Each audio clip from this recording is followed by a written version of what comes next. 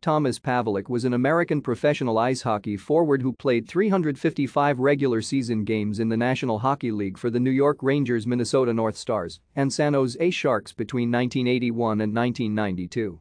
Pavelich was a member of the 1980 U.S. Olympic hockey team that won the gold medal in what has been called the miracle on ice. The son of Croatian immigrants, Pavelich grew up in rural Eveleth, Minnesota. He was a star performer on his high school hockey team, Eveleth High School.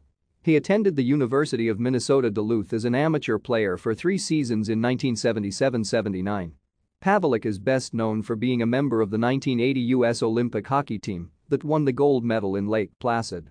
In the game against the Soviet Union, Pavelich was credited with 2 assists, including one on Mike Arusian's game-winning goal.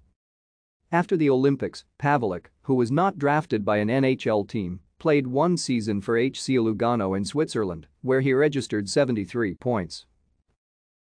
Thank you for watching. Like and subscribe if you would like to view more of our videos. Have a nice day.